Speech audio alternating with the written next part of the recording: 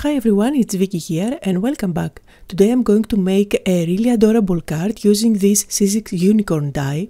I did a video of showing you all the new releases by Sizzix Co UK and I will link it here as well as at the end of this video.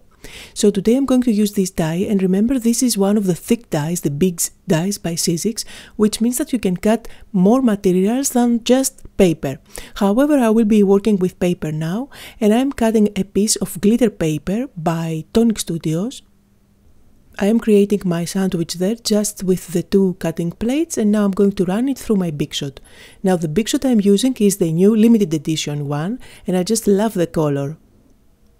I do have all the pieces ready now, and this die actually gives you more pieces than the actual body of the unicorn, which means that you can use different colored cardstocks and just piece everything together at the end, or of course you can cut it out of white and just use your pencils or your favorite coloring medium to add the color.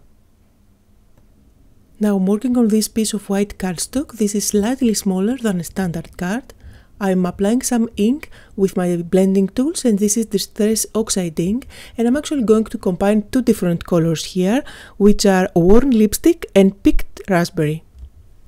And I started by applying a very light layer of these colors, but then I decided that I wanted this to be more vibrant, so I went back and added even more ink.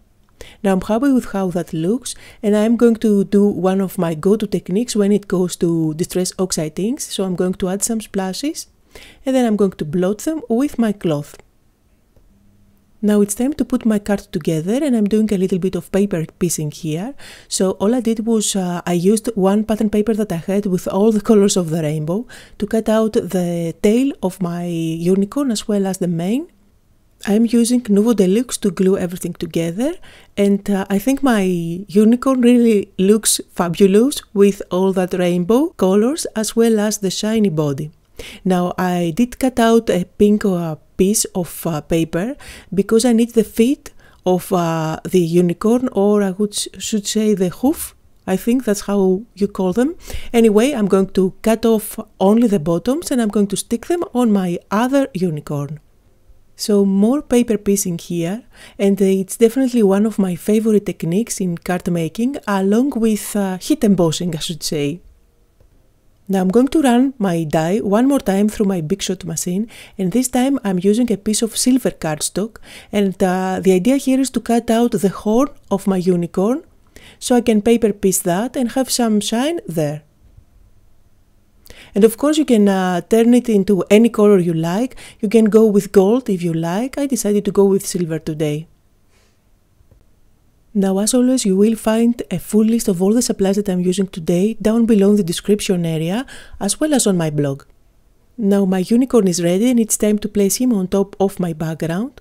I have also cut out this cloud-shaped piece of paper using one of my dies, and by using tape adhesive at the back, I'm going to stick this piece of paper at the very bottom of my panel. Using my scissors to cut off the excess.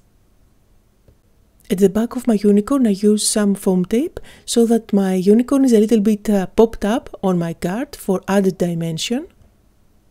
This is a card that I am creating for my goddaughter. She is turning 5 next month and I want to customize the card, so I'm going to use these two Sizzix dies. These are the Dainty birthday numbers and the sentiments die set.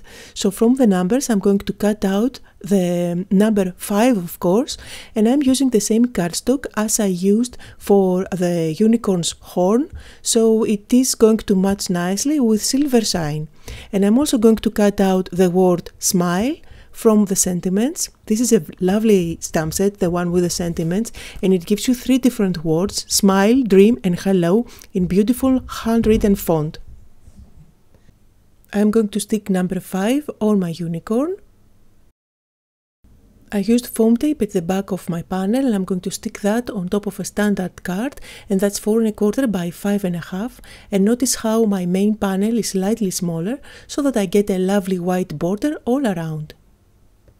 Now on the inside of my card I'm going to stick the word smile that I have cut out of silver cardstock, and then underneath this word I'm going to stamp it's your birthday, so the whole sentiment reads smile, it's your birthday.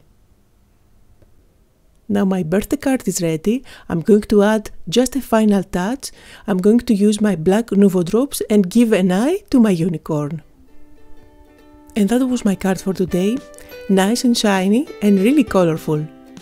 I hope you had fun, you got inspired. Don't forget that you will find all the links that you need down below in the description area, as well as on my blog. Thank you all for watching today and have a lovely weekend.